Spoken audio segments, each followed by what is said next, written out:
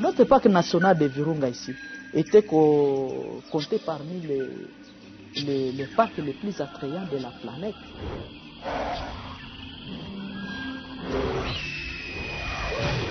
Et on a vu dans la ville de Kisangani deux armées étrangères, l'armée ougandaise, l'armée rwandaise qui se battaient dans la ville. Ça serait le dernier endroit en RDC où on viendrait chercher du pétrole.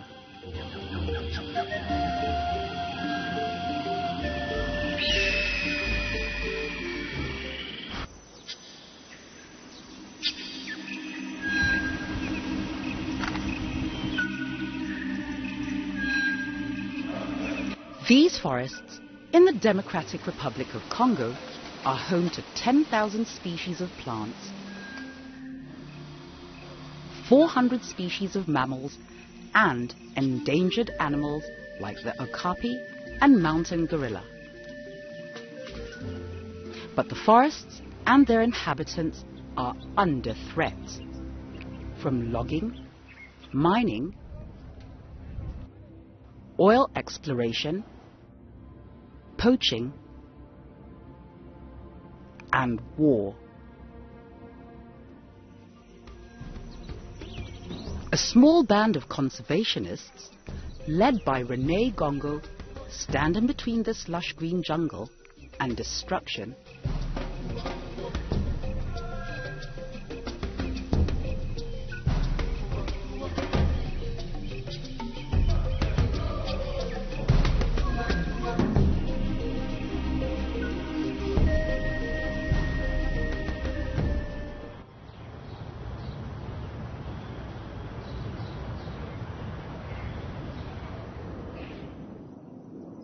Gongo grew up near Lac Vert, or Green Lake, in the eastern part of the DRC.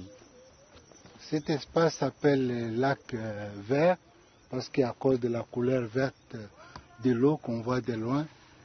Et pendant que nous on venait visiter ici dans nos jeunesses, il y avait de la verdure partout, il y avait toute une forêt, on ne pouvait même pas accéder à cet endroit. Et le passage de réfugiés en 1994 a fait que tout ça a été décimé pour la production de bois de chauffe. He often visited the Virunga, the country's oldest national park. His visits to the park were filled with a sense of wonder for the animals and the trees.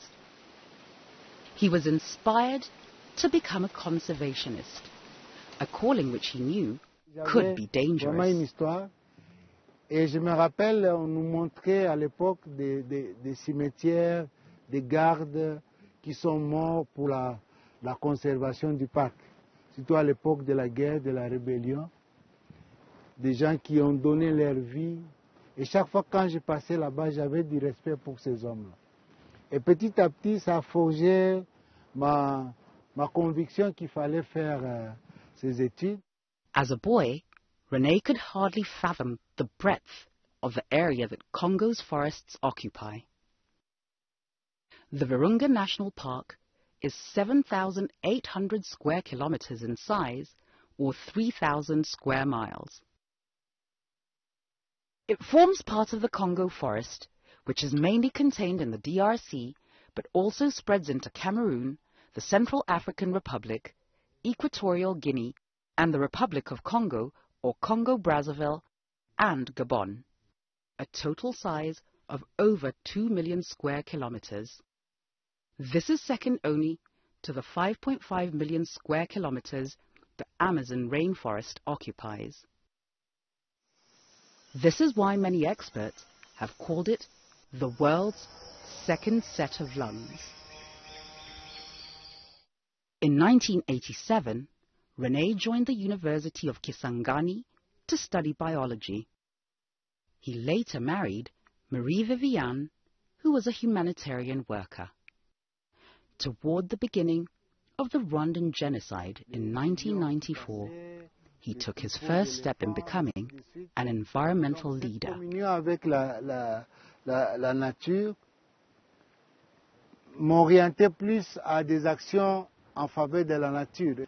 C'est de cette manière que nous avons créé avec quelques amis une une organisation non gouvernementale que nous avons baptisée Océan.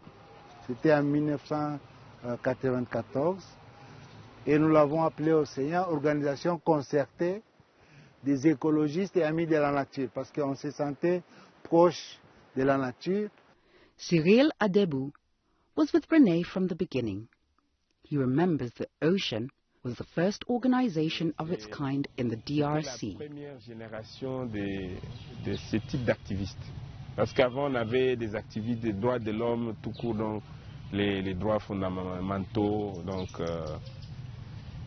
il y avait ce type d'activistes-là. Il y avait aussi les gens qui faisaient ce mal humanitaire. Mais quand on a commencé avec Océan et l'allure qu'on a pris, ça a inauguré en fait la nouvelle génération d'activistes sur les questions des communautés locales.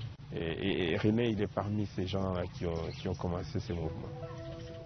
Cyril remembers confronting the sad results of the Rwandan genocide. Millions of victims displaced, crossing into the DRC, hungry, poor, desperate. Trying to survive in refugee camps around the Kisangani area, they started cutting trees for firewood.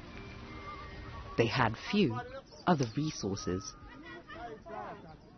Évidemment, c'était une catastrophe humanitaire, mais ça avait engendré une catastrophe écologique. Their efforts at trying to get the refugees to stop using wood for fuel took to the airwaves. For 9 years, René hosted a weekly radio show called Man and His Environment. The purpose of the program was to get the attention of the civilians who live in and around the forest.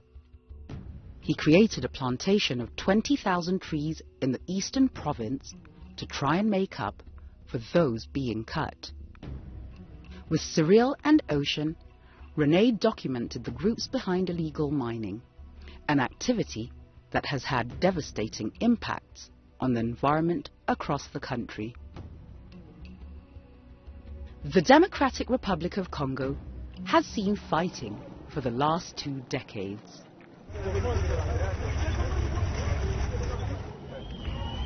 The fighting was initially fueled after the Rwandan genocide in 1994 forced millions of people across the border to the DRC. Over 5 million people are estimated to have died during the various periods of war. Most casualties were civilians, women and children.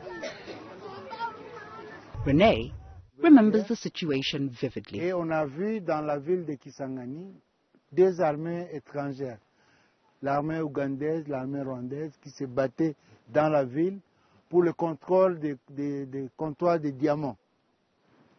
Et nous, en tant qu'écologistes, on travaillait sur les questions forestières, mais nous avons été sollicités par des organisations qui travaillaient sur les conflits armés et l'exploitation des minéraux. C'était dangereux parce que c'était un engagement qui avait beaucoup de risques. The soldiers often threatened residents or activists who complained about their activities. Soldiers killed animals for ivory and meat. Il y a des groupes armés qui maintenant profitent de l'insécurité pour d'abord traquer les éléphants à cause de l'ivoire, mais aussi ils sont en train de tuer les antilopes, les buffles, pour venir vendre la viande à Goma et dans d'autres sites autour du parc. They also cut down the trees and mine the land for valuable minerals. Vous arrivez dans ce site-là, vous demandez si vous êtes dans la planète Terre ou dans une autre planète, Mars ou autre, parce que ça ne ressemble à rien à ce que nous pouvons imaginer sur la Terre, parce que c'est des transformations énormes. Vous avez des cratères comme un peu ce que nous voyons sur la Lune. René is not the only one willing to face danger to protect the forests. Vital Katembo is an environmentalist and former guide in the Virunga National Park. Having this access to a certain area which is rich in minerals, and being the one to decide militarily, then it's an opportunity to enrich oneself. And this has become now a real problem for the army control and also for the rebels themselves. Vital has watched his beloved forests encroached upon and cut down. The road to the Virunga has been closed during the conflict, cutting off the tourist revenues that sustain the park. He realizes that it is not only the war that threatens the forests around Virunga. Most of the household in Goma, I can say even 85% of the household, they use firewood. And that firewood comes basically from the national park or from the surrounding plantation. But the demand is so high that it cannot be met just by what is provided by the plantation. So there is more and more pressure on the park resources. The threats to the Virunga are many, but this forest is not René's only worry. About 270 kilometers to the southwest is the Kahuzi-Biega National Park. It lies across Lake Kivu, near the city of Bukavu.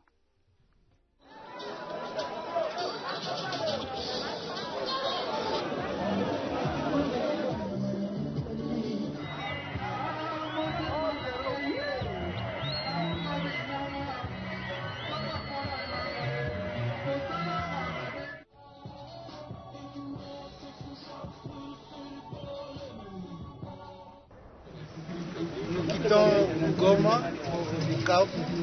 Et là, à Bukavu, c'est à quelques kilomètres du parc de Kahuzi-Biega que nous allons visiter. Le parc de Kahuzi-Biega, c'est un site patrimoine mondial de l'UNESCO qui héberge ce qui est le refuge des derniers gorilles de montagne.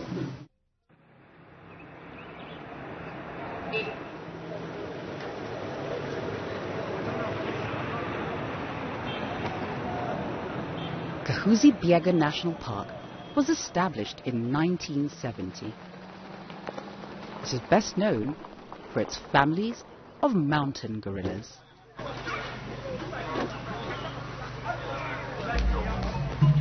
It has also suffered from the effects of war and the scourge of poaching.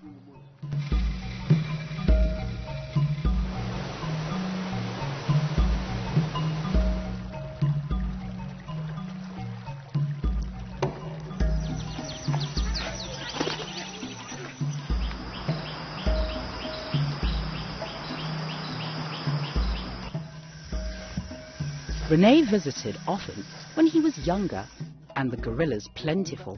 Et comme étudiant, j'ai eu l'occasion de passer mes stages ici, mes stages professionnels.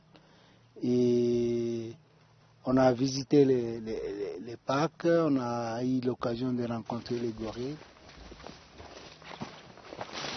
The park's greatest attraction is the eastern lowland gorilla, the largest of 4 gorilla subspecies.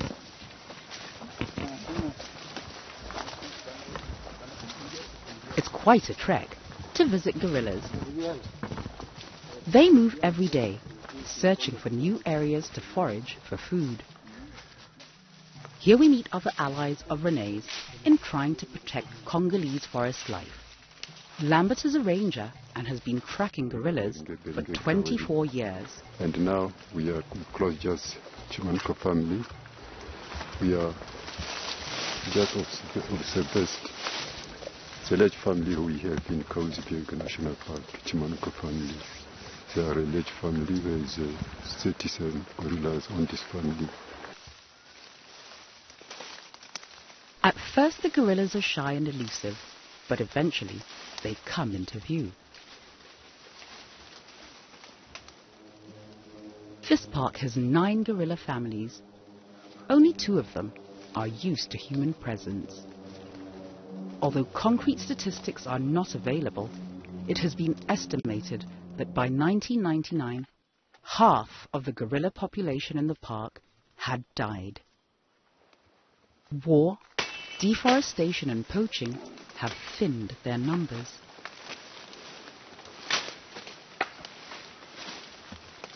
Next door to the park, an animal sanctuary gives refuge to monkey and ape species at risk from poaching.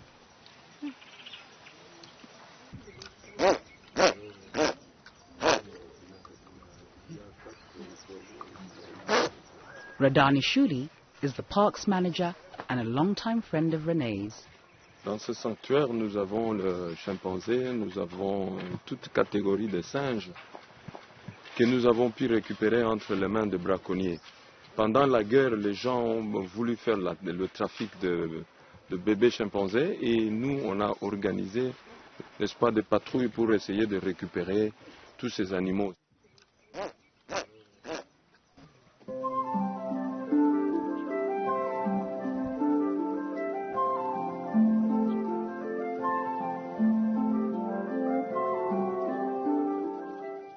Radar, Lambert and René have been fighting the threats to the primates' continued existence for decades through educating nearby residents, lobbying governments and stopping the trafficking of baby gorillas and chimpanzees across the border. Pendant un temps, il y a eu ce vrai trafic de bébés gorilles. Et pour arriver à prendre un bébé gorille, il faut tuer, décimer pratiquement toute la famille. Il y a eu, nous devons le reconnaître, un grand travail de conservationnistes. Beaucoup d'organisations ont combattu le trafic des bébés gorilles parce que ces gorilles sont vendus dans des zoos à travers le monde. Quand on a interdit ces pratiques, il y a eu moins de trafic de bébés gorilles. While the biggest direct threat to the gorillas is poaching, their environment has another enemy: logging. The expansion of Bukavu city, which borders the park, has put enormous pressure on the trees which provide wood for construction. About 1,600 kilometers to the west, near the DRC capital Kinshasa, the Bakongo forest has been decimated.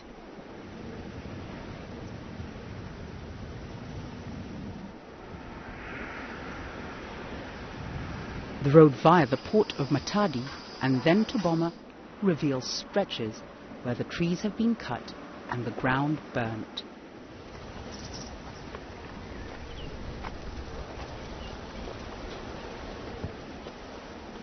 Large trucks carrying logs of wood pass by regularly.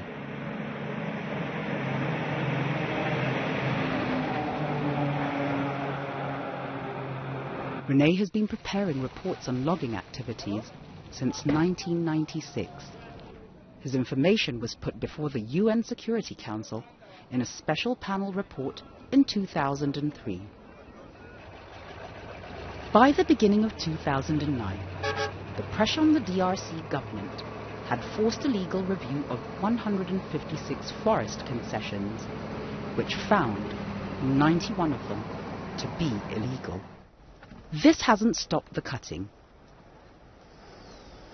Of the huge forests in this area known as Bakongo, there are now only 2 remaining areas of primary rainforests.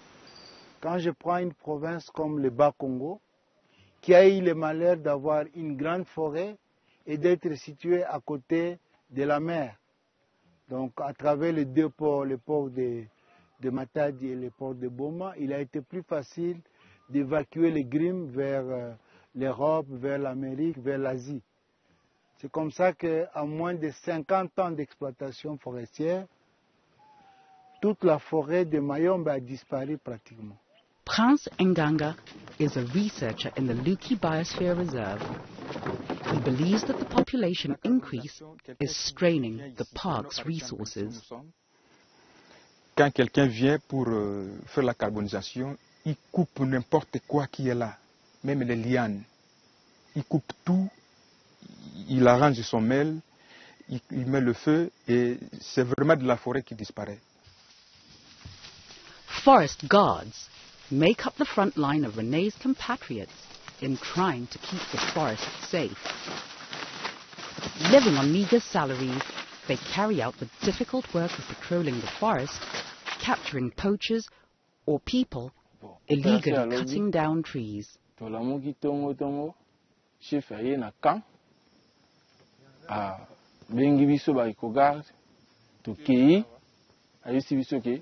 Dans un coin tel, sillage c'est ça le makuna. Alors bokende bokekanga bango. Tokenda kizamba bango. Tokuti siya si tokangi si tokangi ba bidon ba essence tokangi pe mabaya tokuti wana po musika tro totumbi mabaya wana po ipesa bango découragement mukolo mususu baya ko kata susu banjetete. But catching and arresting people does not solve the root causes of these problems. The UN Food and Agricultural Organization estimates that 75% of those in the DRC live on $1 a day. For these forests to survive, René and his environmentalists realize that they must work with local communities. Tout ce travail-là. Parce que pour les communautés, la forêt, c'est un supermarché. Vous arrivez dans une zone forestière, les femmes, les enfants, même les adultes vont dans la forêt pour chercher à manger. C'est aussi leur pharmacie. Et dans les zones où la forêt est en train de disparaître, ces communautés sont devenues très vulnérables parce que c'est comme les supermarchés qui a pris feu. These farmers once had land in the reserve, but they now work with René and Fisi Landu. They have started beekeeping as an alternative activity to cutting down trees. It provides them with an income to support their families.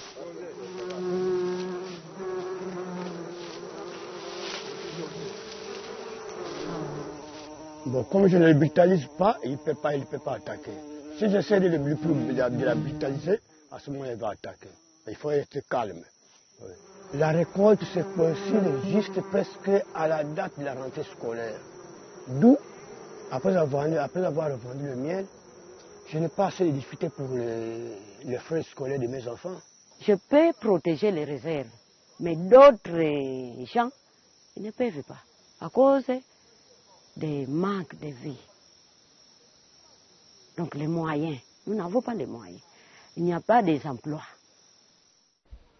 While René and his friends enlist locals who are concerned, they seem overmatched by the rich and powerful who are hungry for the DRC's abundant natural resources. En tout cas, il y a beaucoup de Libanais qui sont impliqués, beaucoup de Chinois qui sont impliqués dans cette exploitation. Et récemment, les organisations environnementales belges ont identifié des grimes au port d'Anvers, des grimes qui étaient d'origine illégale. Donc il y a plusieurs rapports qui ont monté cela. Et quand vous arrivez au port de Boma et de Matadi, vous trouvez beaucoup de grimes qui sont en train d'être exportés de manière illégale. The newest players in the resource scramble here are oil companies. This takes us back across the country to the Virunga National Park, where René started his conservation career. In 2012, two oil companies, Soko Oil and Total, were given permits to explore for oil in Virunga. Total eventually withdrew, but UK-based Soko Oil is authorized to explore. René, who now works with the WWF, is working on an international campaign to keep oil out of the Virunga. Innocent Zonderun Tumba is the provincial minister of the environment in North Kivu. Je me rappelle, vers les années 79, 1980, bon, notre parc national de Virunga ici était compté parmi les parcs les plus attrayants de la planète, et ça faisait entrer beaucoup d'argent. Si on pouvait revenir à des situations pareilles, certains gens pouvaient facilement dire que non, On continue avec le tourisme et on met de côté l'exploitation forestière, du moins l'exploitation pétrolière. For René, tourism is the solution, but the profits from oil are greater. In the first quarter of 2011 alone, the top 6 global oil companies made $38 billion in profit. Soko, which is exploring in Virunga, earned more than $600 million. Elsewhere on the continent, oil drilling has come hand in hand with oil spills, increasing poverty and environmental degradation. If oil is extracted in the DRC, it could spell disaster for the 3,000 animals that live in the Virunga National Park. Serait le dernier endroit en RDC où on viendrait chercher du pétrole.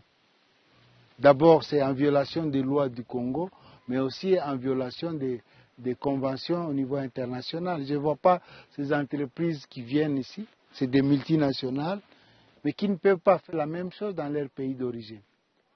While René's partners are often on the front lines challenging poachers, his own efforts are often harder to see. But his work creating ocean and educating people across the country, his endless lobbying of governments, the UN, and people around the world asking them to intervene and keep the Congo forests from destruction, his fearless monitoring of groups during the war have made him one of the country's greatest environmental leaders. Dear all, my name is Anita Brodén. In 2009, these efforts led to René receiving the Right Livelihood Award, sometimes called the Alternative Nobel Prize. For me to present Mr. René Gongo from the Democratic Republic of Congo. Ce prix qui nous est accordé en ce moment, surtout à la veille de Copenhague, n'est pas un fait du hasard. C'est un signal fort que vous lancez à la communauté internationale pour attirer son attention sur ce précieux patrimoine qu'ensemble nous devons préserver. Nous citons les forêts de la République démocratique du Congo. Merci pour votre attention soutenue.